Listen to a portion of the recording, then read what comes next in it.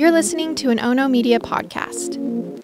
Hey everybody, welcome back to the podcast. This is Murder with My Husband. I'm Payton Moreland. And I'm Garrett Moreland. And he's the husband. I'm the husband. Here we are. We're back. Another week. Another Murder with My Husband episode. I just wanted to say thanks to everyone who listens and supports us. We really appreciate it. We know there's a lot of true crime content out there, so we appreciate you guys tuning in every week and supporting us, listening, watching, however you're doing it. And again, thank you. We appreciate it. All right, let's skippity-doo-dah all the announcements we normally do and just go right into your 10 seconds today, Gar. Well, I guess my 10 seconds is going to kind of be about true crime this week. Payton and I have been talking about, well, Payton's re-listening for the millionth time the Serial again. And we've been talking about that case. Interesting. I know he's out of prison. He hasn't been exonerated or anything. I don't know what's going to end up happening with him. I'm just kind of keeping up on the bits and pieces that Payton is telling me. It's just always so interesting when there was a case that, and maybe this isn't a good example, but, or half of the people think he did it and the other half didn't think he did it. It's interesting to see the evidence, to see what different people believe. I don't know what I think. Again, Payton's been telling me bits and pieces. Just thought I'd bring that up because I don't know. I couldn't do it. I don't think I can make that decision. And that's a pretty big one. Well, these are the kind of things we actually talk about on our Twitch streams. And I think we're going to be talking about this one on the next stream. But yeah, definitely. Garrett's never even listened to Serial. Obviously, I talk about it and I've listened to it a lot. So he knows a little bit about the case, but this one's just there's so many pieces to it. So I am excited to kind of dive into it. We started talking about it earlier and Garrett was like, wait, let's save this for the stream. So I'm kind of excited for that. Because I know I talk about how much I hate true crime and blah, blah, blah. But something I find very interesting is solving a cold case. I don't know why, but I find that interesting. I think it's because I like the detective part of true crime. I don't like everything else that comes with it, but the detective and figuring out like what has happened, where's the evidence, what's going on, where isn't the evidence, who's corrupt, who's not corrupt. I find that interesting. I find that intriguing. You like non-violent true crime, I think. Correct. Well, yes. And like might be a stretch, but say I'm watching a documentary about a really gruesome murder, you won't be in the room with me. No. But if I'm watching a we just watched one, American Nightmare. Yeah, say American Nightmare. There's nothing super gruesome about that. Nope. You watched it with me. Yeah, I was definitely into it more because I was trying to figure out what's happening. Yeah. What's all the commotion? Yeah. What is going on? I will say, although you still won't sit down and put on like a true crime show or anything. Never. You definitely catch me dead before that happens. You've become more interested in the nuances of true crime. Correct. Like you just said, as far as, maybe even solving a cold case. Like that's actually cool, Yeah, 100%. All right. Should we get into the episode? Let's do it. Our sources for this episode are The Last Stone by Mark Bowden, Who Killed the Lyon Sisters on Investigation Discovery, CNN.com, CharlieProject.org, WashingtonPost.com, InsideNova.com, and Medium.com. Trigger warning, this episode includes discussions of sexual assault and child abuse, so please listen with care. And I find this a little bit interesting because of Garrett's 10 seconds. I never know what Garrett's going to say for his 10 seconds. I'm always taken, by surprise. So let me just start off this episode with some cases run cold for a good reason. Wow. Okay. It's like we're on the same wavelength. That's crazy. There's simply not enough evidence maybe, or all leads have dried up. No concrete eyewitness testimony. No matter what the situation is, though, the longer a case is put on ice, so to speak, the less likely it is to be reopened. And the chance of a new detective taking a look is pretty slim to none, unless your name is Detective Chris Homrock. In 2013, he was taking a second look at a 40-year-old cold case regarding two missing girls named Sheila and Kate Lyon. But then, one night, by some miracle that he can't even explain, a file mysteriously appeared on his desk after he returned from a bathroom break. It was an old testimony from one witness that was never properly followed through on. How does that happen? How does it just randomly appear on his desk? No explanation. You see it happen in the movies, Mm-hmm. and you wouldn't assume this would never happen in person or in real life, but it just did. So when he tracked down the teenager who made the statement back in 1975, it opened a giant can of worms, leading to an entirely new investigation. One that was more twisted, confusing, and frustrating than anything Detective Homrock had ever dealt with before. So that is what we are talking about today. So for today's case, we're traveling back to 1975 to a little suburban town about a half-hour north of Washington, D.C., known as Kensington, Maryland. At the time, about 50,000 people called the Kensington area home. Many of them middle to upper class citizens. It was a place where you felt safe if your kids rode their bikes to the neighbors, if they stayed out until the streetlights came on, even if they forgot to mention that they'd be having dinner at a friend's house. Kensington in 1975 felt like it existed inside its own little protective bubble. But I will say, I feel like a lot of suburb areas felt this way in the 70s. But for Kensington, it felt that way until March of that year, when the bubble finally burst and the people of Kensington saw the horrors the real world had to offer. So inside that Pleasantville-like illusion lived John and Mary Lyon. John was fairly well known for being a local radio DJ, while Mary happily took on the role of a full-time mom to their kids. It was 4 kids, 15-year-old Jay, 9-year-old Joe, 12-year-old Sheila, and 10-year-old Catherine, or Kate. They were always well-behaved, polite, and obedient. Together, they made the perfect little Norman Rockwell-style family. Sheila had this bright blonde hair that she often wore in low-hanging pigtails. Her wire-rimmed glasses made her all the more identifiable. She was the quieter of the 2 sisters, the one who preferred to stay in and read or to just help her mom cook. But now that she was in 7th grade, she was seeing the merits of having a social life. She had begun experimenting with makeup and had plans to try out for the cheerleading squad. Her younger sister, Kate, on the other hand, was more of a tomboy, with a shorter, even blonder head of hair and freckles that peppered her nose and cheeks. Kate was the more athletic, outgoing, and daring one of the 2 sisters. In fact, she'd just talked her parents into getting her ears pierced for the very first time. But the girls never gave John or Mary a reason to doubt their good behavior. They stayed on top of their grades. They never lied to their parents about where they were going or who they were with. They were always home by curfew. An unwavering trust had been built between the sisters and their parents, particularly because they always looked out for one another, and Sheila and Kate did almost everything together. They were the best of friends. So on March 25th, 1975, all of the Lyon children were off from school for Easter break. That month had been a rough one when it came to weather. The area had actually suffered 2 different snowfalls. But that afternoon, the climate was finally showing signs of spring. It was warm, the sun was out, and Sheila and Kate wanted to be outdoors. So they asked their mom, Mary, if they could take a walk over to the Wheaton Plaza Mall.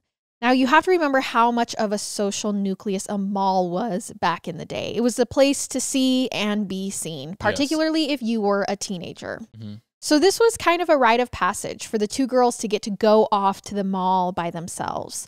Not to mention the walk was easy for them. It would only take about 20 minutes by foot from their house. That's extremely close. So Mary said, okay, the 2 girls could go alone under one condition. Be home by 4 p.m. to help with dinner. And the girls are like, easy. At around 11 a.m., the girls took off for the outdoor shopping center with about $2 in their pocket. This was more than enough at the time for them to both get a slice of pizza in the food court, which was about 50 cents at the time. So, in fact, Jay actually spots his sisters from a distance around 2 p.m. that afternoon at the mall. But he doesn't say anything to them because he doesn't want to ruin their little adventure. Yeah. And, you know, this is like very typical. He's probably older, hanging with the older kids. Letting them have fun, though, too. Now, back at the Lyon's house, 4 p.m. rolls around. Only Sheila and Kate aren't home yet. Even Jay makes it back in time for dinner, saying, yeah, he saw his sisters at the mall a few hours ago. They probably just lost track of time. But when it starts getting dark, the Lyons start to panic. They start calling around to their friends' houses thinking, did the girls end up somewhere for a sleepover and just forget to call? When that doesn't pan out, Mary and John hop in their car and begin driving around the area searching for their 2 daughters themselves. But a few hours later, with still no sign of Kate or Sheila, their parents know it's time to go to the police. And by the following day, the hunt for Sheila and Kate Lyon begins in earnest. I mean, I know it's always someone, but there's so many kids at the mall, right? And so many people. So I know you always think, what are the chances it's going to happen to me? And that's horrible. So it certainly helps that John is a radio personality because the case gets a lot more attention than it might have otherwise. Yeah. And in the first 3 days of their disappearance, police received more than 300 tips from people claiming to have seen the girls at the mall before they vanished. On top of this giant stack of leads, police are also combing every square inch of the Kensington area, from the woods to storm sewers to vacant houses in the area, but nothing pans out. That was until April 7th when investigators get their first real lead in the case. And I mean, it's devastating whenever we're talking about a missing kids case and the next phase of the investigation is 3 days later. Yeah. It's like, well, shoot, we already passed 48 hours, which were a crucial time period. Yeah, I was going to say that you said in the first 3 days, and I was thinking. Freak. Yeah. Yeah. So on April 7th, a witness calling from Manassas, Virginia, about a 50-minute drive from Kensington, says that morning at around 7:30 a.m., he saw something disturbing. A beige 1968 Ford station wagon with Maryland plates was stopped at a light in front of his car. And in the back seat, there appeared to be 2 little girls fitting Kate and Sheila's description, bound and gagged. The caller had jotted down the license plate number but couldn't get the last 2 digits because as soon as the car in front of him saw that he'd taken notice of the girls, they bolted through the red light at full speed. Okay. So they just took off. The police go to their system and run the digits they have, only they can't seem to find a match without the full plates. However, there's a few other tips on potential suspects coming in, and police take notice when they start to repeat a pattern. For example, several of the callers claimed to see a young man about 140 pounds, 5'10" or 11, following the girls through the mall that day. So several people noticed this man. Okay. They said he was a teenager, maybe early 20s at most, because he had acne scars around his cheeks. One eyewitness said a person fitting this description was waiting and watching the girls through a store window.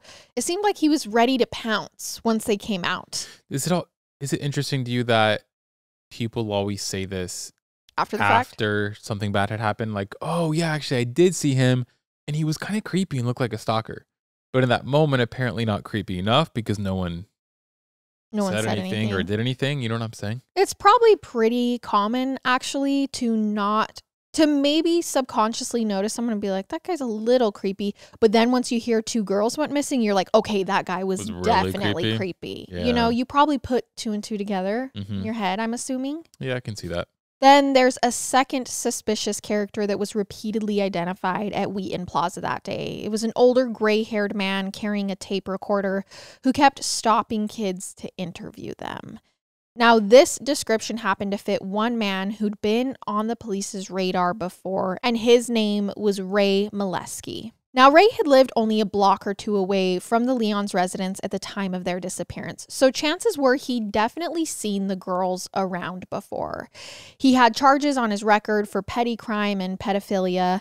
There were also rumors that Ray had been a part of a child sex ring and was known to scout for victims down at the Wheaton Plaza Mall.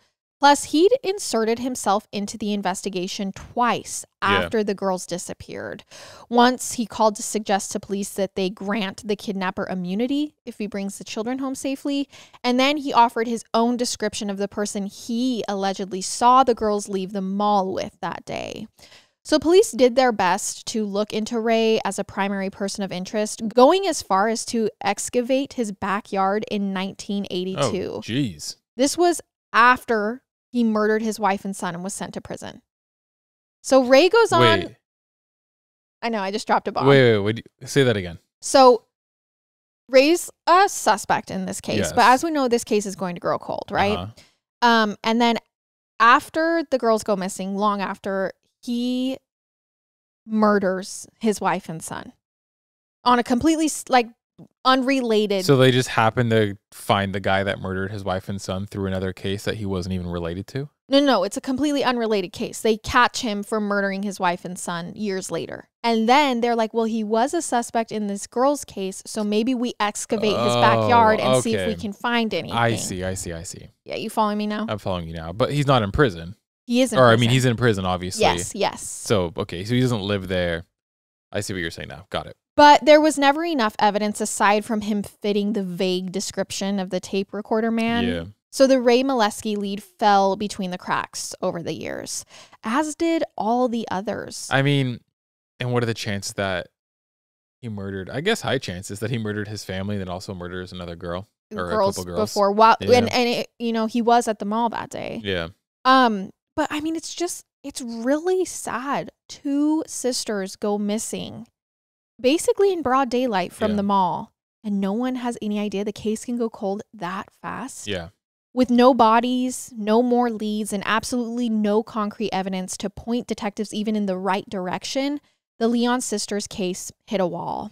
It was passed down through several generations of investigators, all of whom would open the case file, take one look at it, and realize there were just no more blocks left to build with.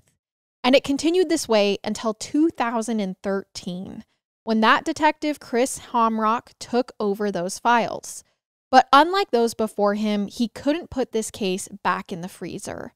Something about this abduction haunted him. It kept him from sleeping at night, particularly the feeling that police had to have missed something back in 1975. And maybe when it came to their best potential suspect, who would go on to murder his wife and son, Ray Molesky. So Chris did everything he could to revisit the Molesky lead years later. But it wasn't going to be easy, considering that Ray had died 3 years earlier in 2010. So he's still pretty confident that it's Ray. He's like, I feel like this is the best thing we have to go on. Yeah. And I mean, if the guy lives 2 miles from them and then goes on to murder his own wife and son, it's kind of like, I feel in cases that are a little up and down and a little iffy, it's always the person that isn't the obvious answer. Oh, so you're saying not Ray? I don't think so. It seems like in a case that we do where it's black and white, I mean, open and shut, like this guy did this, he was caught on camera, this, of course. But in cases where they're not 100% sure, it seems like evidence is everywhere, they don't have anything, everything's up and down, it's always the person that they're not looking at. Right. If you know what I'm saying? I do. So as Chris is going through the evidence, he realizes that there were a lot of stones left unturned when it came time to kind of dig through this evidence. For example, Chris learned that Ray had purchased land in Lancaster County, Virginia, before Sheila and Kate disappeared. So Chris decides now, years later, with Ray dead, to go out there, and he spent weeks living in a motel while he oversaw a dig on the property, thinking he might uncover the girls' remains. But there was nothing. Chris then revisited the old Molesky house, combing every inch, even tearing through the concrete in the basement, thinking it might lead to something.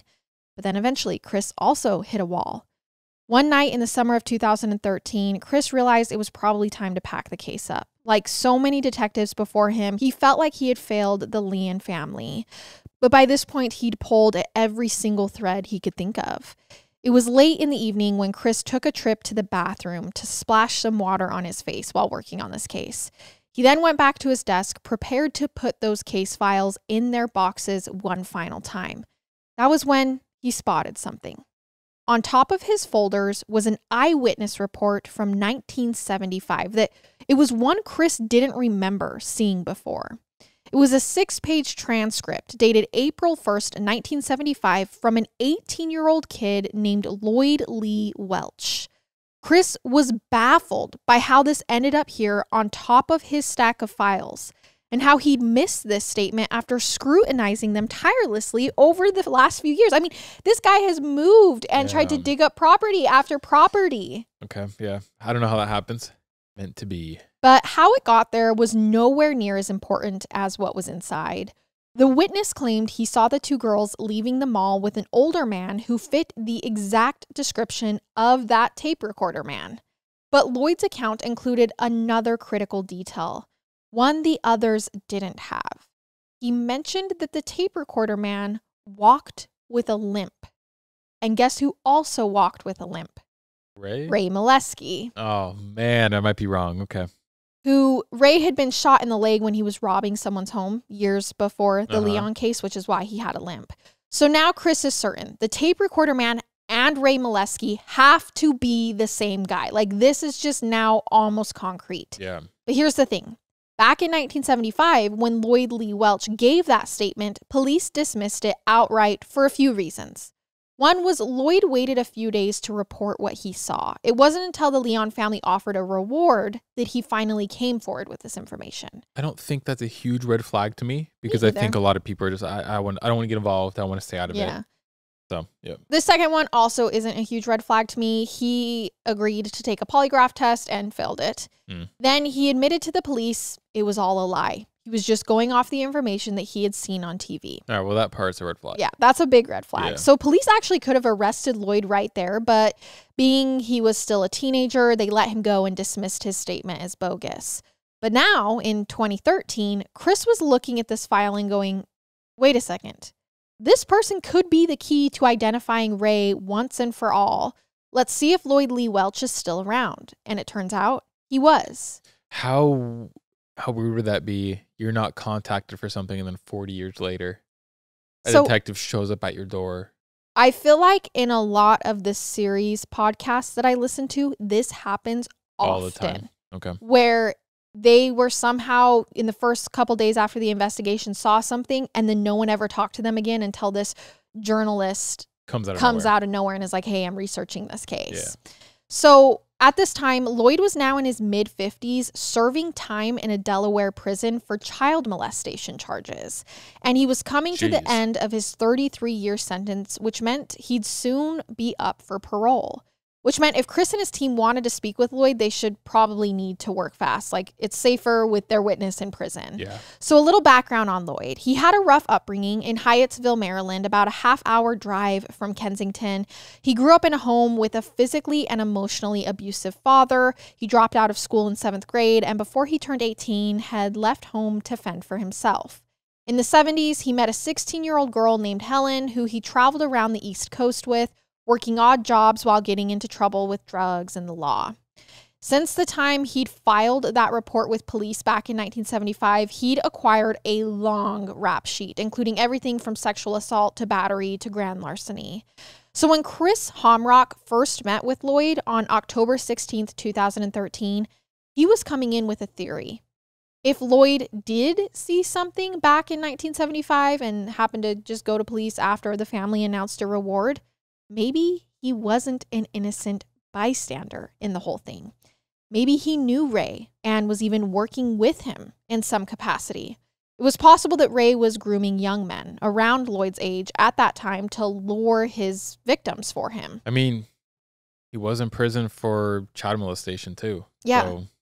And this was a rumor about Ray grooming young men to help him get his victims. This had been circulating since Ray was first pegged as a potential suspect. I mean, he killed his wife and son, so. Yeah. Now, Chris wasn't alone when he first sat down with the incarcerated Lloyd in 2013. He was joined by fellow Montgomery County Detective Dave Davis for the perfect good cop, bad cop matchup. And immediately upon entering the interrogation room, Lloyd shows he's a step ahead of them. He says, quote, "I know why you're here. It's about those 2 missing kids, isn't it?" So after reading Lloyd his rights, they get to talking. And what Lloyd says is this. Back in 1975, he was at a liquor store when he saw a man put 2 girls in the back of his black Plymouth and drove away. That's when they whip out a photo of Ray Molesky, and Lloyd nearly jumps out of his chair screaming, "Yeah, that's the guy, that one right there." But the circumstances sound a little different from that original statement he gave, right? There's no mall, no tape recorder man, no limp. So Chris thinks, okay, this is a little weird. So he says to Lloyd, originally you said you were at the Wheaton Plaza Mall.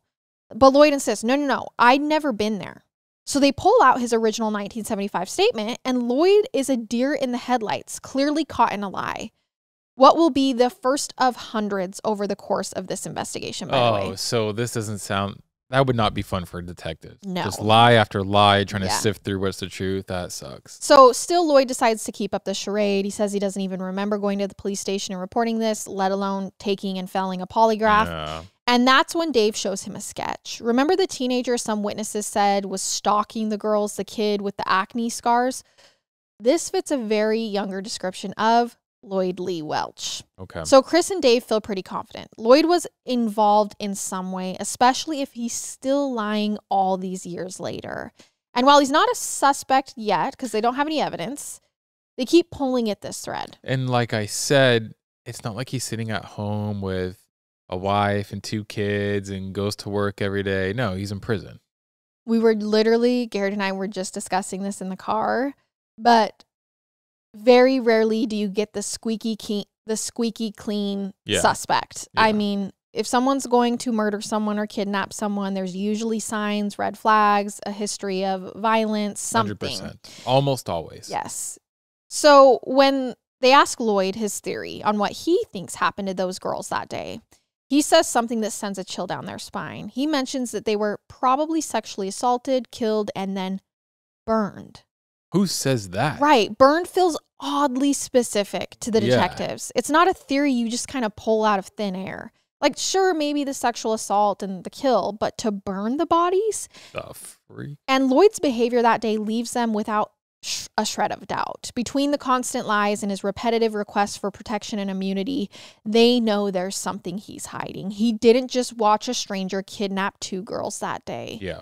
So the detectives figure the next steps are to hook Lloyd up to another polygraph to see what he caves to. That's so strange to me they keep doing that. I mean, what else do you have to go on? Is it just like intimidation at this point? So if he fails, then maybe he confesses. Yes. Because polygraphs don't do anything in courts these days. Well, I mean, that's how they got Chris Watts to confess. It's true, yeah. So in February of 2014, Lloyd is back in the interrogation room hooked up to a lie detector. And after answering a few questions about that day back in 1975, he fails pretty miserably again. But once the polygraph is over, he tells Dave he has a confession to make. He actually did know Ray Molesky. He wasn't some stranger to Lloyd after all. They used to do drugs together, and there was one time when he went over to Ray's to party, and he actually saw the Lyon sisters there. Lloyd claims they were tied up in his basement, one you could only get to by going around the back of the house and down a flight of stairs. But Lloyd says he got so scared after seeing the missing girls that he ran away. Now, this would be a huge piece of testimony if it were true. But you're going to start to see a pattern here with Lloyd. And the problem is he's lied about everything else. It'd be impossible to know if he's telling the truth or not. Get caught in one lie, make a sharp left turn until you arrive at another. And this is actually going to be pretty hard. Remember how we talk about if you're guilty, one of the safest things, and there's no body that's found, one of the safest things you can do is just deny. Yeah, don't talk. Correct. Because then it's like, what do they really have on you? True. Well, another thing you could do is just lie and change your story so much that the truth becomes so hard to see because it's like, which one is it? So distorted. So this happens countless times in the next several months to the point where I won't even waste your time with some of the more ridiculous claims that he mentions. But Chris and Dave are already catching on to this, so they're taking every statement with a grain of salt. Yet they know that somewhere, buried in all of these lies, is the truth, so they just keep pressing. And sure, if they wanted to arrest Lloyd at this point, they certainly probably could because he'd already admitted to knowing the supposed kidnapper and seeing the girls without then going and reporting it. So in some sense of the matter, he's an accessory. But that's not what the detectives are after. They want to get to the bottom of what happened to Sheila and Kate and maybe find their remains if they can. Yeah. So for now, they let Lloyd think he's helping them out. And the next time they meet, Lloyd offers them another major twist in the story. It wasn't Ray Molesky who he saw take the girls that day and keep them in his basement. Lloyd was lying because he's scared of the real person who actually took the girls, and it was his cousin, Teddy Welch. Now, this accusation is absurd to the police for one major reason. Teddy would have been 11 years old at the time of the disappearance. Oh, come on, man. But again, they figure if they follow Lloyd down this rabbit hole, it might get them to a different rabbit hole that gets them closer to the truth. I don't have the patience for this. I'd be so frustrated. So annoying. But they bite. After all, the Lyon family always said the girls wouldn't have gone willingly with a stranger. But maybe someone closer to their age, that could be a different story. However, Lloyd says Teddy didn't work alone. He was with someone else that day, their shared uncle named Dickie. So he claims that Dickie was using Teddy to lure the girls into the car and back to his house. In fact, Lloyd now claims he saw the girls shortly after the kidnapping, only it was in Dickie's basement, not Ray Molesky's. Now police look into Uncle Dickie just to rule out any false leads, and what they find is he owned a beige station wagon. Now remember that random tip that came in back in 1975, that man in Virginia who said he saw two girls bound and gagged in the back seat of a beige station wagon, only they couldn't match the plates?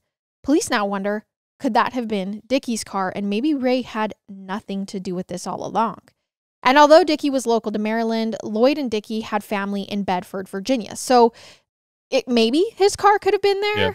It was actually up in this pretty creepy area called Taylor's Mountain. It was a local rumor that a lot of bad things went down on Taylor's Mountain. Families who isolated themselves from the rest of society, reports of incest, disappearances, murders.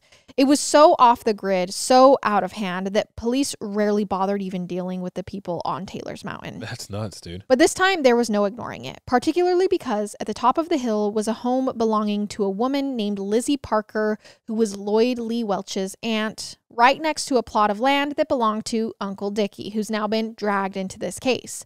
So police investigated the area and discovered there's a large cemetery with several unmarked graves at the top of Taylor's Mountain. And when locals are asked about anything unusual happening there back in 1975, several of them mention the same thing. They can never forget the massive bonfire near the Parker house that seemed to last for days and reeked of human flesh and hair. Remember what Lloyd said back when he was asked what he thought happened to the girls, how maybe they were burned? Yep. The lies are starting to come together with little seeds of truth. Knowing all of this, the local Bedford police, the Montgomery police, and the FBI all join forces at this point to scour the mountain for evidence for the sisters. Which, keep in mind, up to this point, there's been nothing. Zero physical sign of Sheila or Kate after the mall that day. So this feels like the closest they've come to something. They also begin reaching out to other members of Lloyd and Dickie's family to see if they have statements to offer, and they find a pretty explosive piece of testimony from Lloyd's cousin, Lizzie Parker's daughter, who lived in that house back in 1975. Her name is Connie Akers. Now, it's October 2014, almost a year since Chris discovered that case file on his desk that led to all of this, and they go meet up with Connie. Connie, who was a teenager back in 1975, says she doesn't remember Uncle Dickie or Teddy coming to the house that spring with any young girls. But she does remember Lloyd coming with his pregnant girlfriend, Helen, and a massive green duffel bag which stunk to high heavens. When they opened it, Connie noticed there were bloody clothes inside, but Lloyd tried to say that he had bought a bunch of hamburger meat to cook that night, and that's what was in the bag. So that evening, Connie remembered that Lloyd had recruited the help of her brother to build a bonfire, and after that, they tossed the entire bag he brought up with them onto the flames, keeping the fire raging for the next several days, which is why all the neighbors knew about it. So you're saying that all day and all night they just stayed there and kept this fire going. Kept the fire going. Which is why it stood out to all the neighbors. Okay, got it.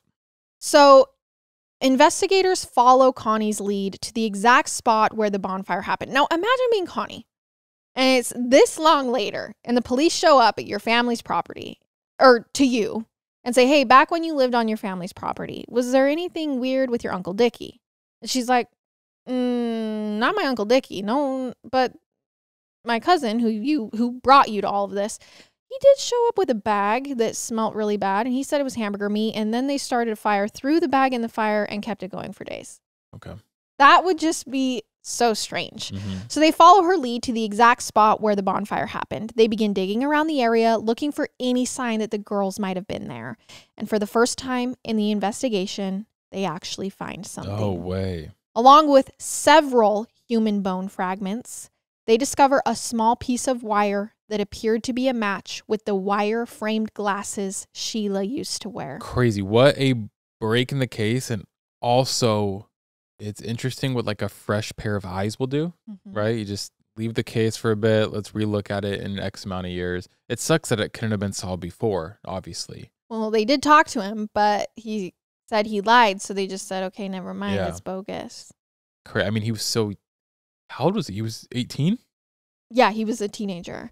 That's so young too, right? I think you're not thinking, oh, this 18-year-old kidnapped these two girls. Right. I mean, those witnesses did come forward saying that he was watching them. Yeah, that's true too. But I think everyone was so focused on Ray. So I'm telling you. And Ray's not innocent in this. He did go on to kill people. So it is. Oh, no, but not in this, in this case. And that's what I was saying is sometimes they get so focused. I mean, I probably would do it too, on the person that it's usually somebody else, especially in cases like this. So they also discover a piece of a beaded bracelet that was just like the kind Kate was wearing the day she was taken. Unfortunately, though, they weren't able to extract any DNA from the bones to conclusively say whether they belonged to one of the sisters. Still, detectives were certain they were making progress. So at this point, they had eliminated the then 11-year-old cousin Teddy, primarily because they learned he had 2 giant casts on his arm during the time the Lyon sisters were taken, and like he's 11. Yeah. And that certainly would have come up in some eyewitness testimony. Like if you see these girls walking with a kid with 2 casts, you're going to notice it. Yeah. They also sat down with the elderly Uncle Dickie, who insisted he never played a role in the girls' kidnapping. So knowing all they know now, Chris and Dave full circle back to visit Lloyd again in May 2015. Which, how ironic, because Lloyd probably agreed to talk to them in the first place because he knew it would look good so he could come out on parole, right? Yeah. It would look good for him. But he's also incriminating and screwing himself over at the same time. I mean, but he did it, so that's a good thing. Right. But it's super interesting that if he didn't talk, he probably would never got caught. Yeah. Although they circle back to him and they're like, okay, we're pretty sure we know what happened. Like, you've been leading us on this goose chase. hunt. Yeah, but it's back to you. I'm going to tell you how author Mark Bowden put it. He still acted like a fairy tale troll guarding a treasure, one who would only respond to the detective's questions in long form riddles. So this is where we're at now with our prime suspect. This was now the 7th time detectives had met with Lloyd, so you can imagine how frustrated they have grown with him. Yeah. Particularly with his eagerness to blame everyone else in his family for what was looking more and more like his wrongdoing. But this time he offers up a new name for the police. His father, Lee. Still insisting Uncle Dickie was involved. Lloyd says that Dickie, who'd been holding the girls captive in his house, recruited the help of Lee to kill them. And then they left the remains under a bridge in the Anacostia River, just a block or so away from Dickie's property. So Dave, expecting this to be just another riddle, follows the tip, just in case. He goes to Hyattsville, to the area where the Anacostia River runs through, and he checks out the scene. But surprise, things are not adding up. The water is so shallow that a body would immediately surface. Plus, the space is wide open, so anyone dumping a body would certainly have been seen. So Dave leaves there feeling somewhat annoyed with himself for even wasting his own time. He's like, come on. Yeah. This is until he realizes he's at the intersection of Baltimore Avenue. And 4714 Baltimore Avenue was an address that he'd seen dozens of times on Lloyd Lee Welch's original police statement back in 1975, that one that showed up on his desk. 4714 was the house Lloyd grew up in. He and Lee were the ones who lived next to the river, not Dickie. Impressive that he's remembering all of this. Right. And that he's like somehow piecing it together. Yeah. So Dave takes a walk to Lloyd's old house, knocks on the door, and gets permission from the current owner to take a look around. And around the back of the house, he sees something Lloyd has described multiple times throughout his interrogations. Perhaps one of the few details that he even stayed consistent with. A basement, accessible only down a flight of stairs around the back of the house. The basement where the sisters were supposedly held captive. He's now found this place. A basement that didn't belong to Ray or Dickie, but clearly to Lloyd and Lee Welch.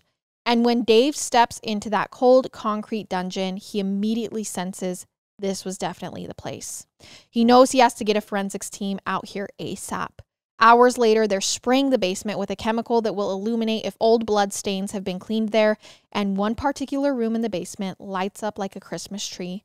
There's no doubt that someone had been brutally murdered there, which means detectives finally probably have the crime scene they've been searching for. It would still, I mean, I guess it would all still be there. It doesn't just go away on its own. I think it's hard because he was alluding to this basement. He was like, no, it was my Uncle Dickie's.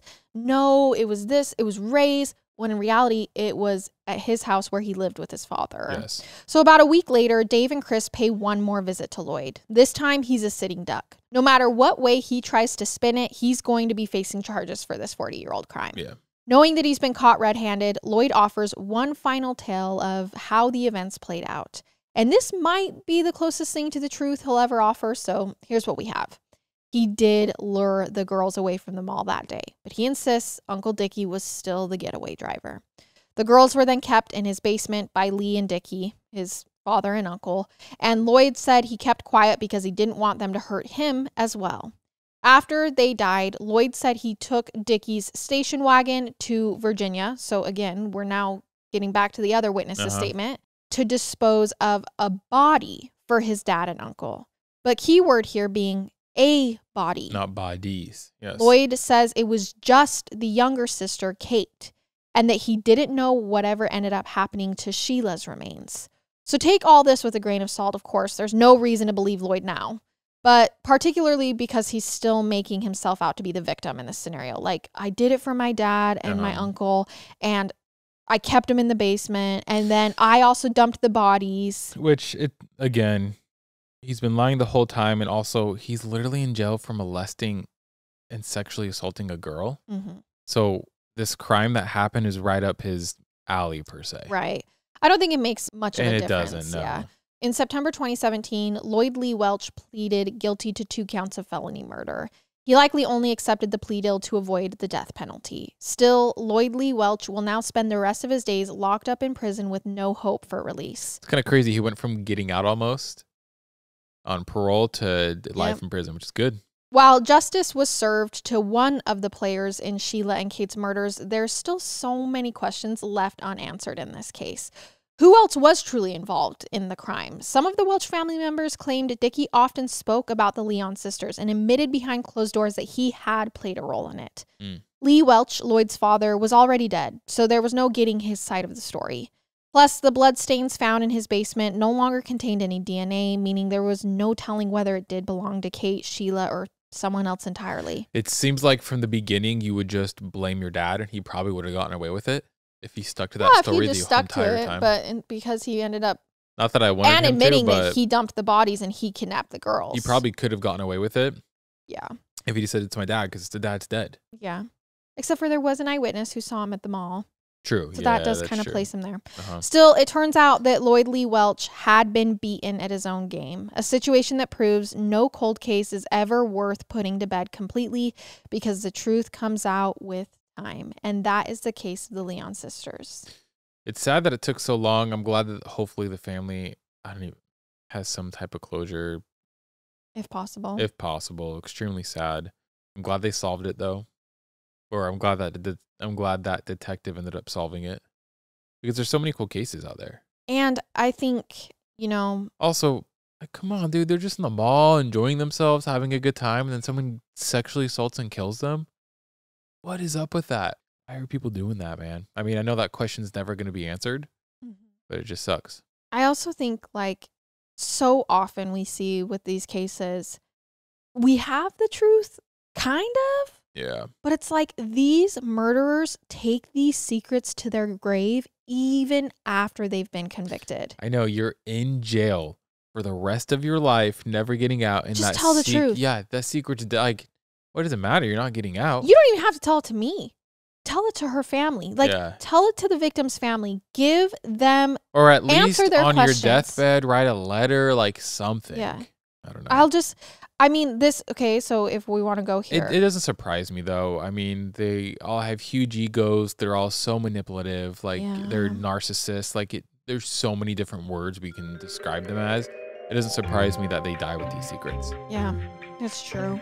All right, you guys, that was our case, and we will see you next week with a bonus episode if you're a member of Patreon or Apple subscriptions, or just another regular episode. I love it. And I hate it. Goodbye.